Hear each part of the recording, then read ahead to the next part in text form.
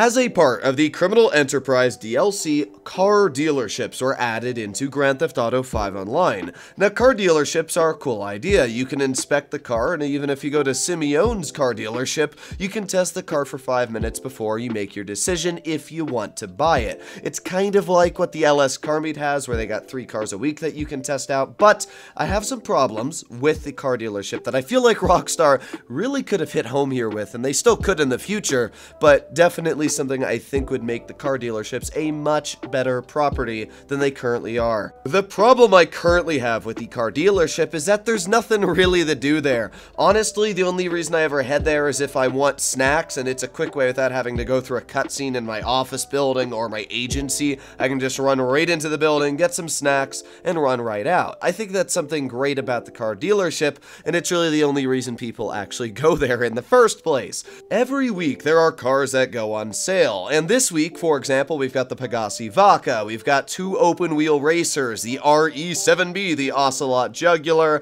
we got the Vapid Hustler, and the Benefactor XLS, and all of these cars are for sale, yet the only vehicles you will find on podiums that you can test drive is the Ocelot Jugular and the RE7B, which is in the LS Car Meet.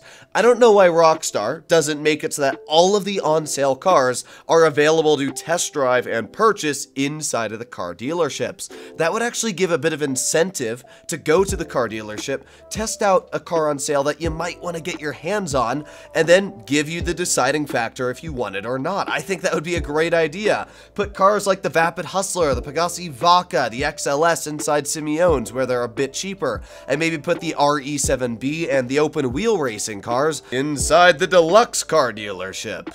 Personally, I just don't see the drive to go over to the Premium Deluxe dealership and drop $3 million on an LM87 that's not for sale that I can't even test drive. All you can do at the Premium dealership is literally inspect the car. Who cares about inspecting the car? I can go on YouTube and search up a full review of the vehicle and learn more than GTA showing me. At least Simeon's you get to test drive it, which I guess is a bit better. The other idea I had was just making every car in the dealerships on sale by like 10%. If Rockstar doesn't want to put the on-sale cars themselves in the dealerships, then why not make every car, let's say for Simeon's, 10% cheaper? Because like right now, Simeon's got the Buffalo STX for sale, and I think it's really cool. It's got the Sprunk livery. I'm tempted to buy the car just because of the livery, but if it was 10% cheaper, it would be sitting in my garage right now. And I'm pretty sure a lot of people would buy cars if they were just 10% cheaper, because you're still saving money. If you bought 10 cars,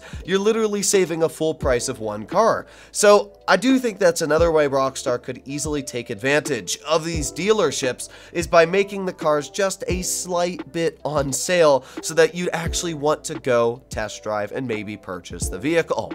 In fact, a system like this already exists, and it's part of the Tuners update. A lot of people, in fact, I don't think anybody really knows this, but when you reach level 50 on your reputation bar, when it comes to the LS Car Meet and the Tuners update, you actually get 10% off a car of your choice. And every subsequent level you reach, so when you reach level 51, you get another 10% voucher. 52, you get another 10% voucher. I actually think that's a really cool way to want people to keep increasing their reputation level at the LS Car Meet. And I mean, heck, I'm really trying to get my way up there to level 50. I'm at like level 20 right now.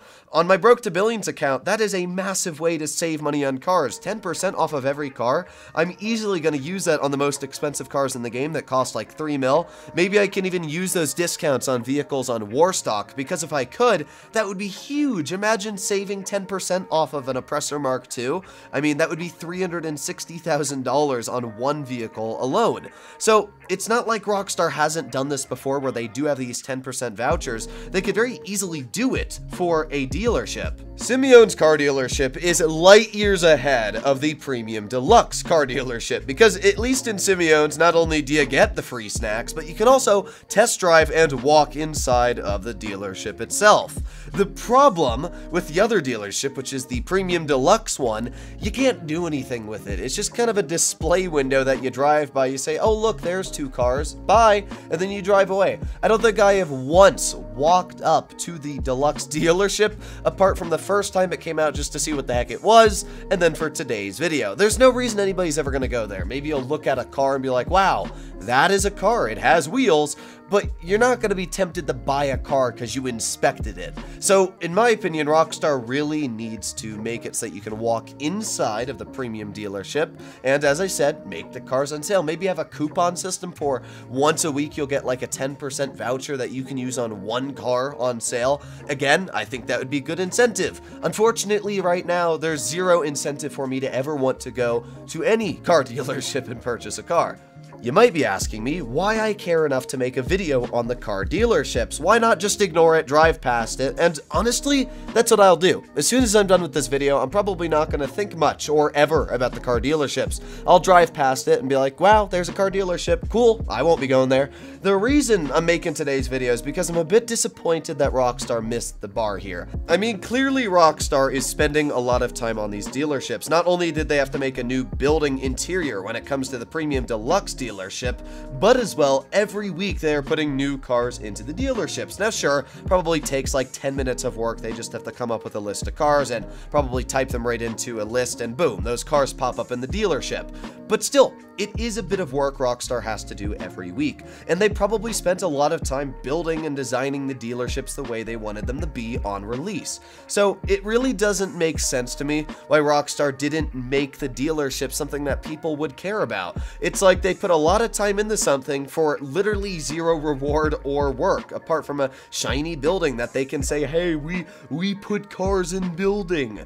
When the car dealerships were released, I was like, ooh, maybe we're going to get a new property that does something cool. We can do some new missions or jobs, kind of like the Agent ULP. But no, it's literally just a building that you can't do anything with. So let me know if maybe I'm just the one bugging and you actually do enjoy going to the car dealership for some reason. Maybe there is some sort of incentive to go there apart from this free snacks. Let me know in the comments down below. Either way, I personally am disappointed with the car dealerships because I really was hoping that they were going to bring something new to the game that would, you know, especially for like my Broke to Billions account, give me some sort of reason to go there, test drive the car, and maybe get some discount. But unfortunately, it seems like that is not the case. Either way, hopefully you enjoyed today's video. I did want to say thank you all for the massive amount of support on the channel. I really haven't said that enough lately, but I mean, man, we're almost up to 9,000 subscribers, and it's been only a couple days since the channel has started really getting popular. So thank you all for the subscriptions.